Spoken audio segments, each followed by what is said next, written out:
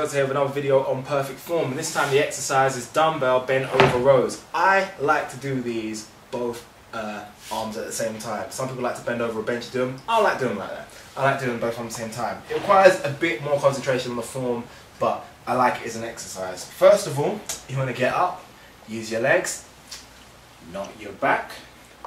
Once you're up, this is the most difficult part of the whole exercise, probably more than doing the exercise itself. Getting into a position where your back is safe. Now what that requires you to do, it will depend on your body type, how tall you are, but you're trying to create a horizontal table with your back, where your lower back has got a nice curve in it, not arched over like that, which will hurt your spine.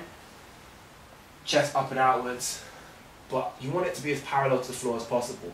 With me, I kind of use my thighs as a table, and once here, I'm ready for the position.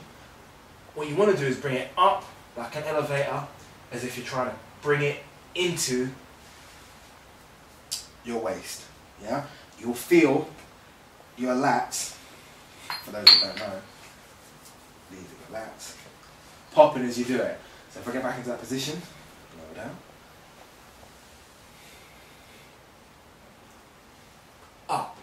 Now you really have to tug up and high until you feel it in your lats. This is no good.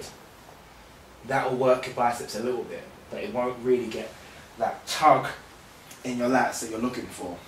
Maintain symmetry, because you want to build them evenly, of course. And remember, this is quite a difficult exercise, a little bit advanced. So bring it down, chest up and forward, into your waist. Into your waist.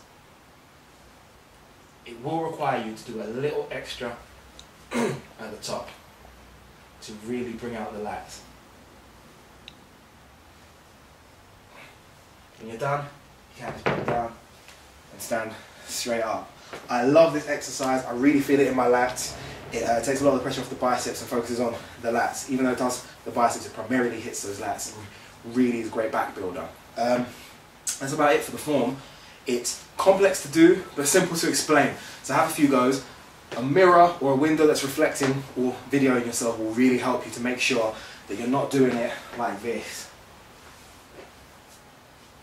You don't want to be doing that. You want that curve, not that arch. And even towards the end of the exercise, when it starts getting heavier and you start losing your form, don't. Keep your focus on the form. No matter how difficult it is, keep feet together,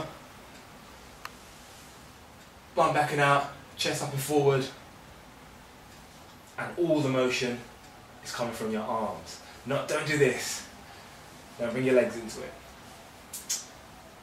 Have a go, practice a few times, check yourself out in the mirror, have someone look at you and see what they say.